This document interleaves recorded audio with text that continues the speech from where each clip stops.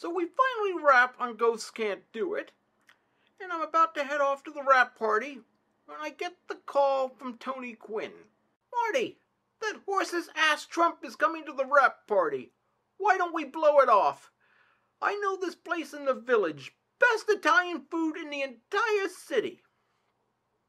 Well, given the choice between being in the same room as Donald Trump or digging into a fine pasta dish, which way would you swing?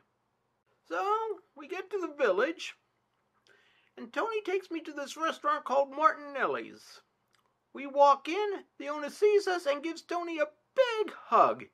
And Tony bellows, "My friend Marty and I have just finished working on the worst film ever made, and we demand sustenance. Bring us your best dishes and your finest wines, for tonight we feast."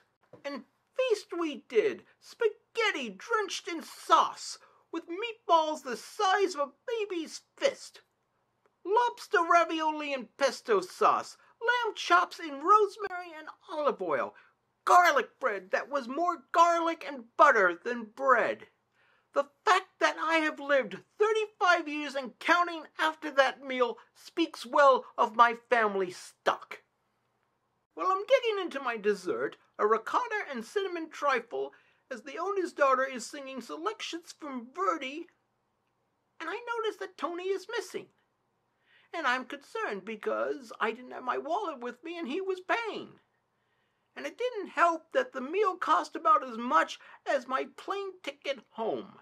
So I check the men's room and I find Tony balls deep into the college-age waitress who had been serving us all evening. Now, before you get too concerned, it was not a Harvey Weinstein-like situation. No, it was consensual. And I have to say, vigorous as all get out, which was impressive given that Tony was 73, which was the age that my penis decided to retire from public life. So, I ducked out and went back and finished my trifle, while Tony finished his. The interesting thing is I ran into the waitress the next day at a bodega, and she told me that being with Tony was like being fucked by her favorite uncle, minus the incest, which I absolutely did not ask to hear. That was in response to me saying, "Where can I find the orange juice?" But I think I understood her point. Anthony Quinn was one of the most alive people I had ever known in my entire life. He wrote, he acted, he painted. He grabbed life by the balls and squeezed tight.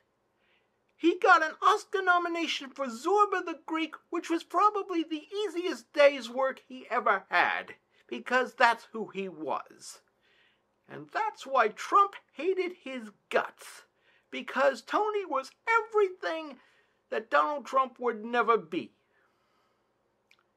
That and the racism. The racism was number 2 with a bullet.